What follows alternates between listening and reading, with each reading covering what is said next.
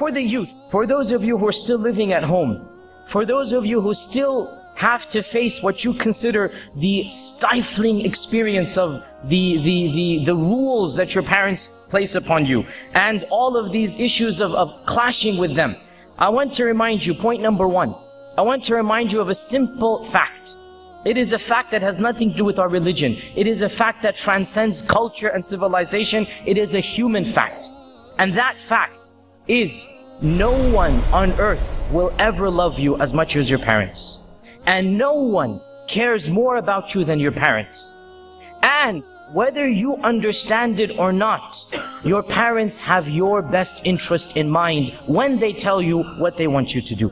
Now, I know this fact is somewhere back there, you know it. But wallahi, I know as a teenager, you didn't even want to think about it. You just want to sideline it. You know it deep down, you know it. And this is just words to you now. And mark my words and remember them. Until you are a parent, you will never understand what this means. Until you have a child of your own, until you hold this little baby in your arms, and as a mother or a father you realize, oh my God, I'm in charge of this kid. I have to take care of this kid.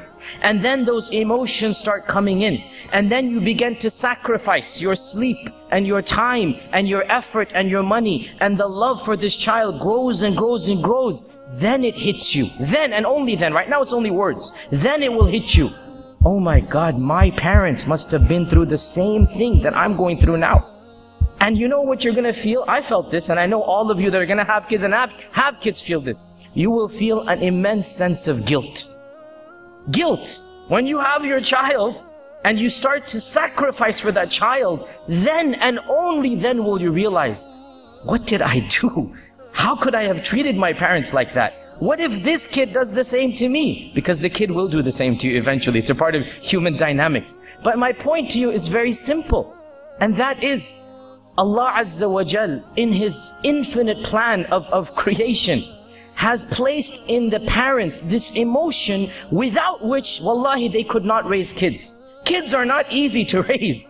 Do you know the amount of frustration that builds in a parent because of the child? Only a parent knows this. Do you know the amount of money that you have to spend to raise a kid? All of that money, the parents, their lives become transformed after they have kids. Their lives become for their kids. They live for their children.